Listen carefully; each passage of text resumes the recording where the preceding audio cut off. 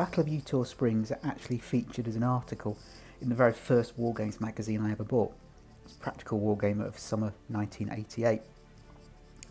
It's still a really good magazine, lots of really good content to it, but the one article we'll see here was Redcoats and Rebels, all about the Battle of Eutaw Springs, written by Peter Helm, who at the time ran Redoubt Miniatures. It's a 4-page article with plenty of colour for the time, describing his Wargames refight of Eutaw Springs on the tabletop, with some maps showing how his game went, which are a little different to the historical situation, and photos of his collection at the time, which was Ratham, I think, mostly. Choice in those days being a little bit more limited around the American War of Independence.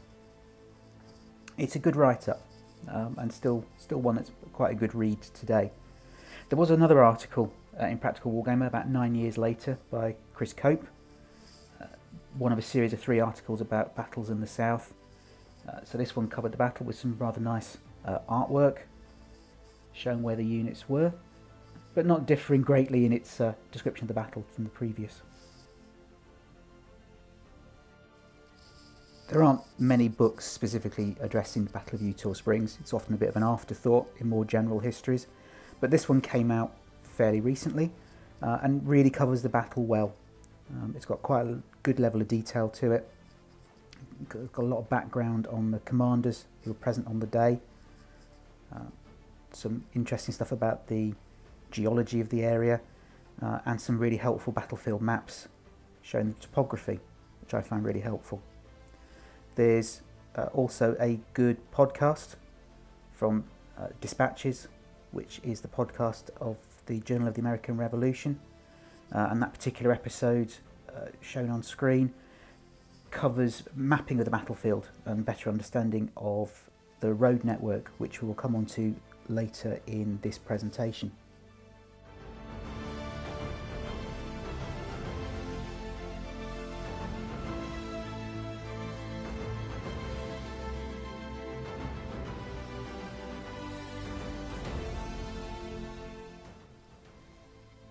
Eutaw Springs is really the culmination of a whole series of campaigns in the southern colonies throughout the War of Independence. From some minor actions in the early years, the first major campaign being the operations against Savannah in 1779, and then the better known campaigns of Cornwallis and Greene through 1780, culminating at Guildford Courthouse. As we come towards the campaign leading to Eutaw Springs, Cornwallis has decided to abandon the Carolinas and head up towards Virginia, in the actions eventually leading up to Yorktown and his surrender. And Greene had opted not to pursue him there, but to turn further south and deal with the remaining British forces, at that time under the command of Lord Rawdon. So in the spring of 1781, Greene turned back into South Carolina, heading for the main British camp at Camden, which was held by Rawdon and his main force. Just before reaching Camden, Greene's encamped at Hobkirk's Hill just to the north, where he was counterattacked by Rawdon with a smaller force. Things didn't go well for Greene, and he was fairly comprehensively defeated and forced to abandon his attack on Rawdon and pull back.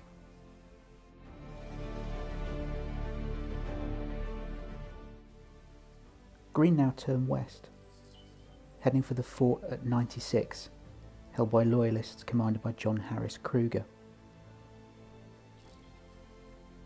Greene arrived in May and began to besiege the various fortifications around 96.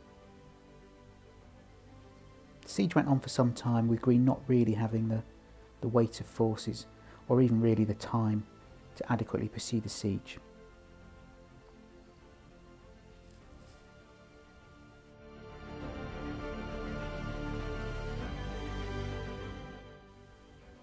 While the siege was going on, Rawdon received reinforcements and marched with a relieving column.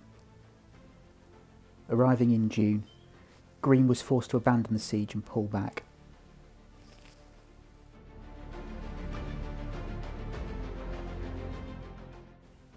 The British, however, did accept that 96 was untenable as a long-term outpost and did abandon it after the relief. They pulled back close to the centre of South Carolina, now under the command of Lieutenant Colonel Stewart, as Rawdon had been forced to abandon his command due to illness. And Greene spent the long, hot months of the summer of 1781 holding his position in the hills of the High Santee.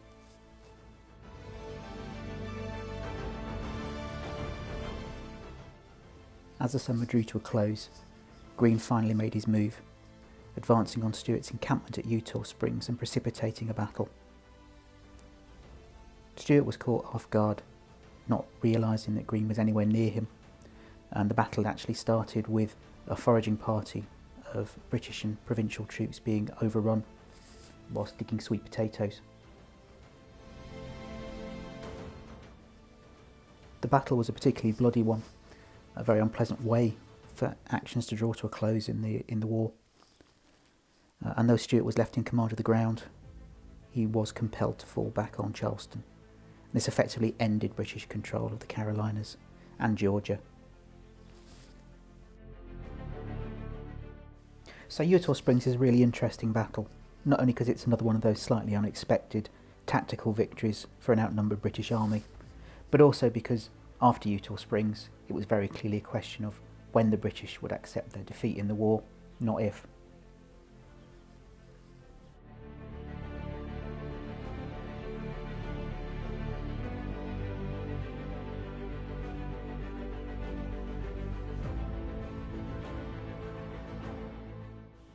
Colonel Stuart's British Army had a number of really high quality veteran units. You can see some of these commanded by Major Stuart, 2nd Battalion of the 84th, the 63rd and the 64th. Although small in numbers, they were veteran troops. Also experienced and of high quality was the Flank Company Battalion, built of light infantry and grenadiers under Major Marchbanks. The 3rd Foot were present in strength, having recently arrived in America, although whether their quality was as high as their colleagues is debatable. Supplementing these were some loyalist troops. These are effectively brigaded under Lieutenant Colonel Kruger.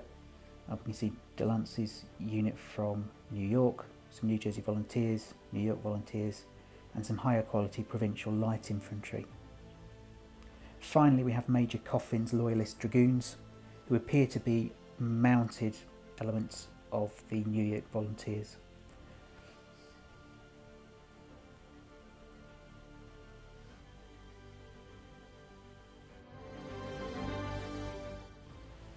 Unit strengths are a bit of a fudge, as is often the case when we assemble War Games armies. Whilst there is information about the strength of both armies on the day, certainly the British figures are those from before the large foraging party was ambushed, so actual unit strength is likely to be lower than the figures quoted.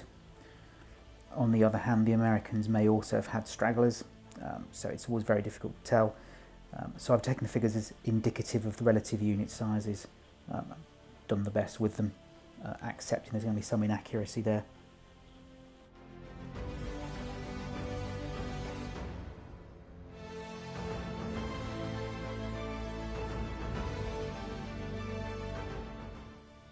General Greene's army was his usual polyglot force. Of his continental troops, those from Maryland and Virginia were highly experienced and of good quality. His brigade of North Carolina Continentals was more recently raised. In fact, they'd only managed to find manpower by impressing into service former militia troops. So we have to rate their quality as being a little lower.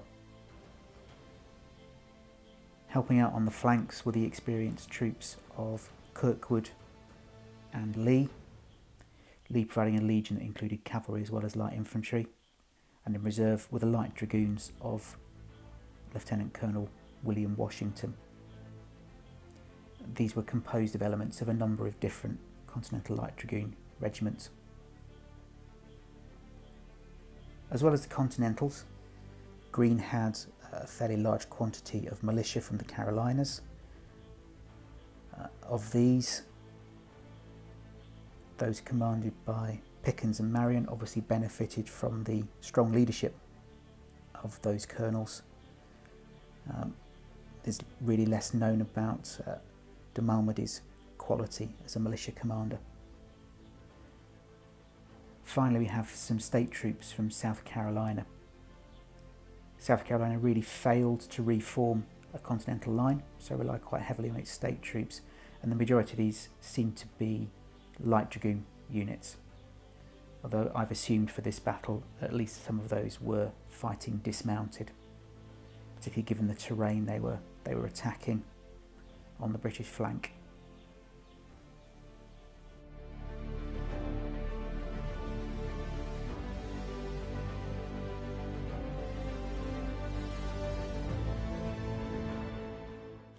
To plan the miniature battlefield, I took one of the many available maps and overlaid a rectangle scaled to the size of my Wargames table. I then played about with this in different configurations until I settled on one that really fitted in the maximum amount of interesting terrain and the anticipated troops that we need to fit on the table. Fortunately with Eutaw Springs you haven't got to worry too much about the extra flanks. On the right you're bounded by the river for the British, and on their left there's a ravine that really stops them being outflanked too far.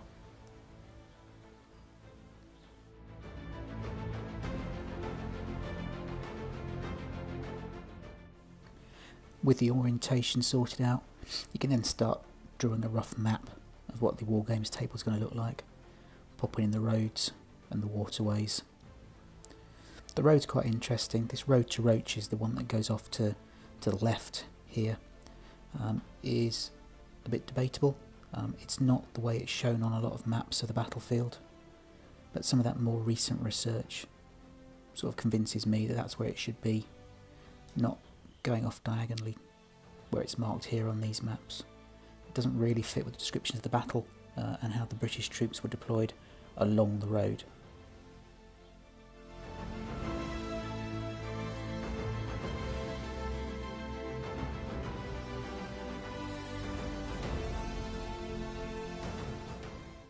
With the basic features in place, we can then think about the topography of the ground.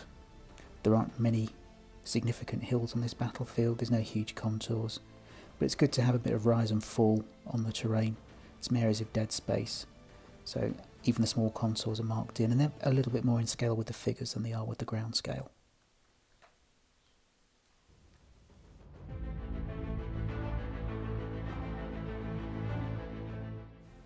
With the preamble out of the way, let's get on with actually fighting a war game. I'll mostly let the pictures speak for themselves.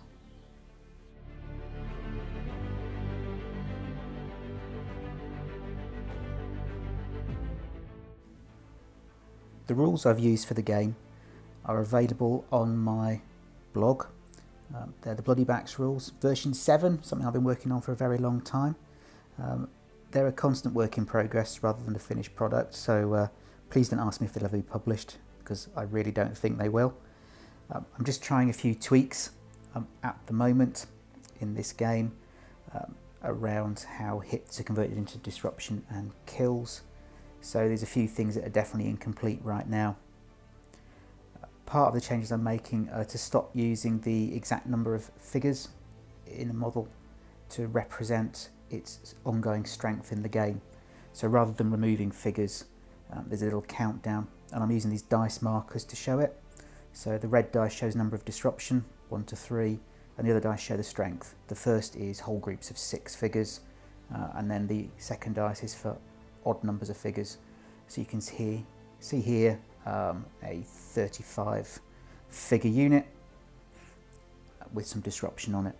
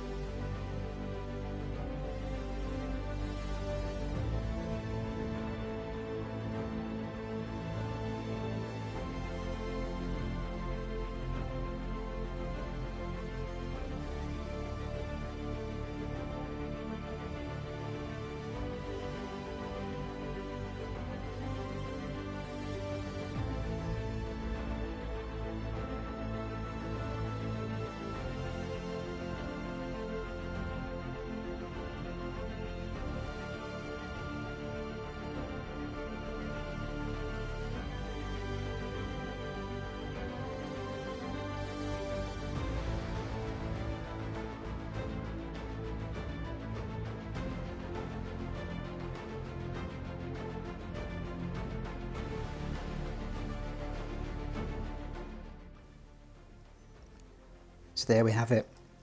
Just like the real battle, a complete slugfest. Slightly different outcome, but you can see why it's such a hard fight. The terrain on each flank channels any attack. The Americans can't make use of their overwhelming superiority in cavalry. The units are of fairly high quality, so everyone just carries on fighting, wearing each other down. We see massive attrition until eventually units break and just can't carry on any longer.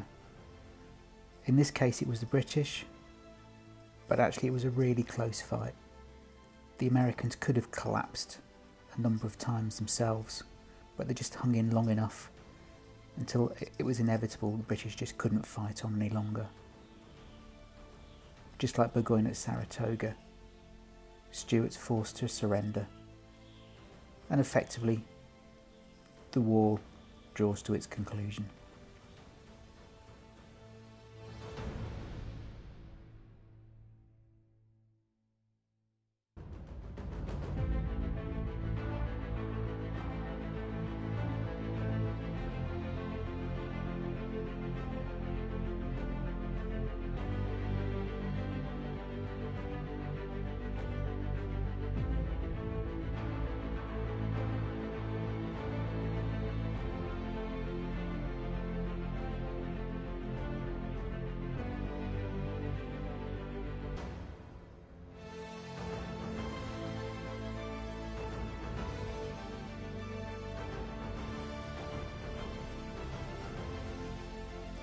Thanks for watching. Do check out my Facebook page or my blog for updates on my various wargaming projects. Hopefully there'll be more videos soon.